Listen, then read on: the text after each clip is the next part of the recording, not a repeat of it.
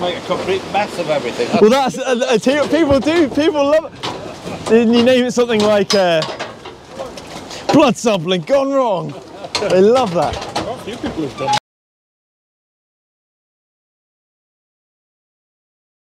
Okay, I never filmed an intro for this one, so we're straight into it, all very professional. Today we are doing some blood sampling for a local farmer. He's wanted to test his cows for a disease called Johne's disease. You've seen me sample cows for that before.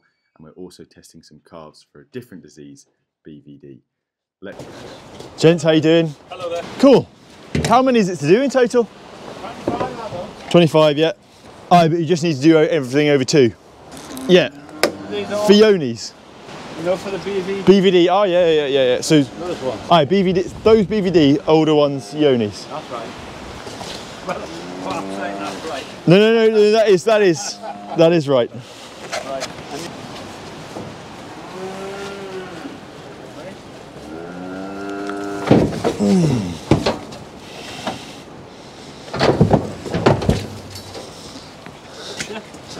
That's there. Great, and that's it. Thank you very much. It's just there. Oh. And then where does it go after it's finished? Just back in there. Then we just rinse and repeat, basically.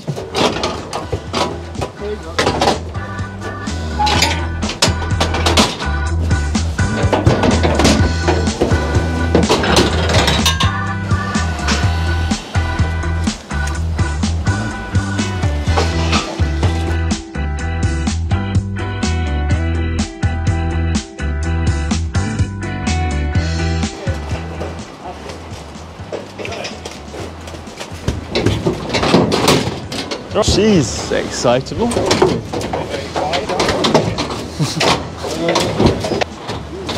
Oh yeah. Swish your tail at me. Got his number and everything. So. Now. Got her though.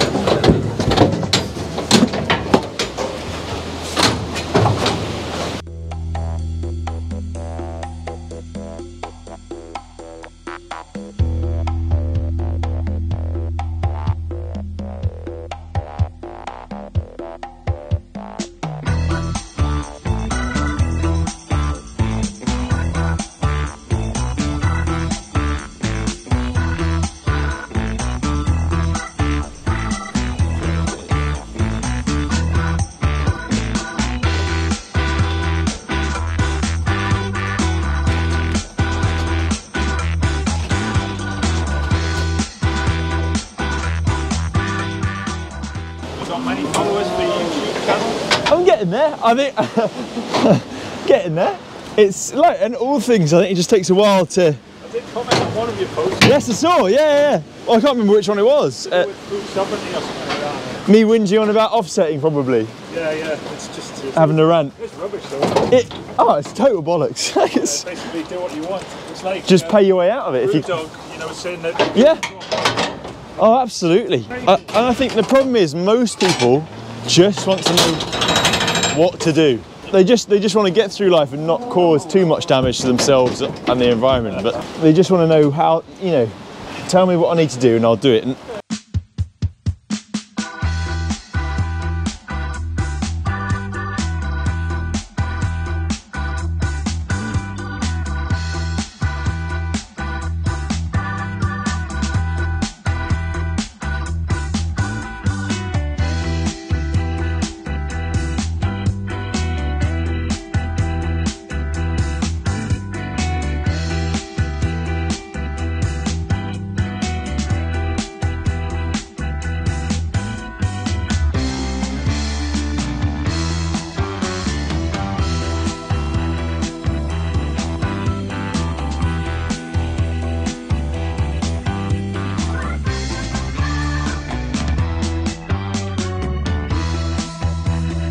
Go on, guys.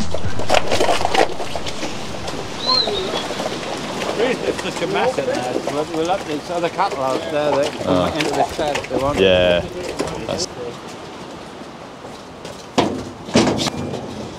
I think I didn't make it.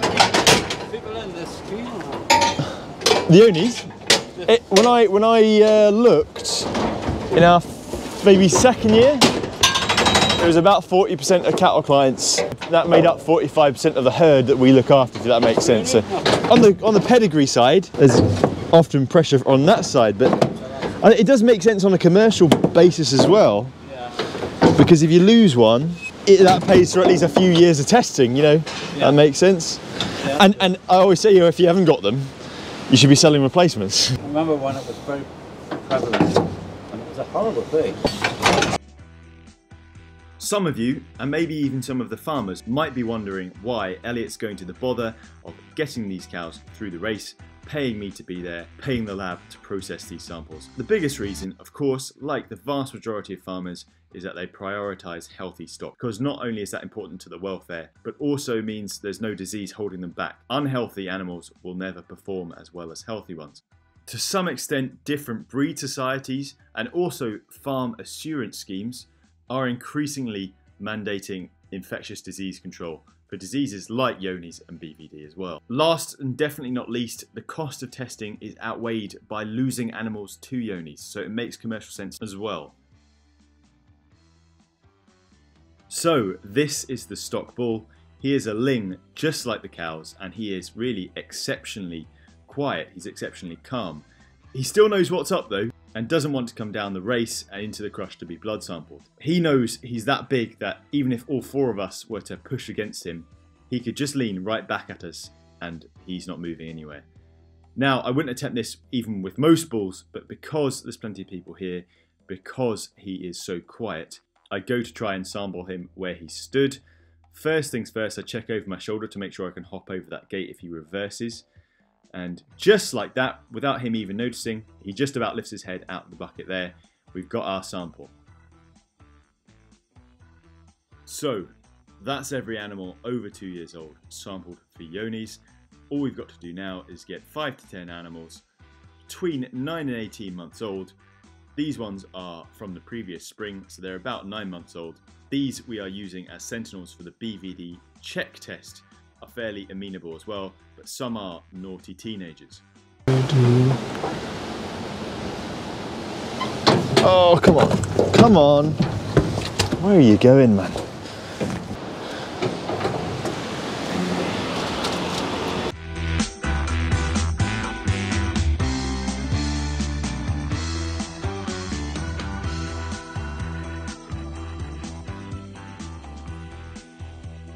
All we need now is a couple of signatures from Elliot and myself, a quick run down the form, and then it's all ready to go back to the practice and be packaged for postage. That's it for this one. I hope you enjoyed it. If you did and you're not already subscribed, don't be afraid to click the subscribe button, ring the little bell next to it, leave me a comment and give the video a thumbs up. I'll catch you next time.